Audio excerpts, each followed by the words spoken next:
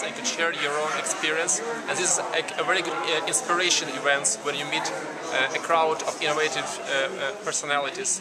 That's why I'm here to learn and to share.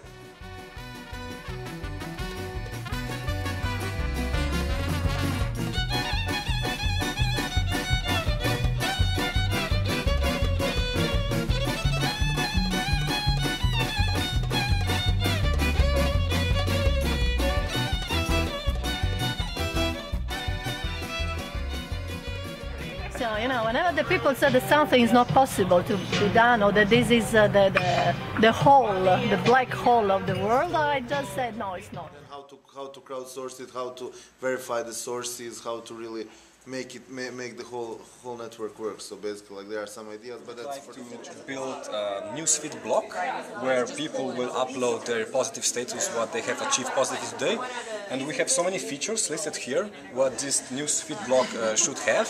Now we are looking for technology which would enable all this.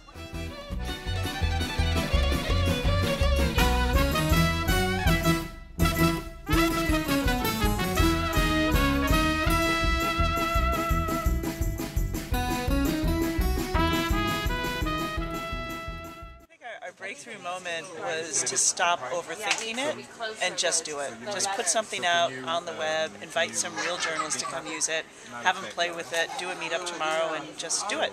And if it fails miserably, then do it again. Then do it again, or do something different. Do something different.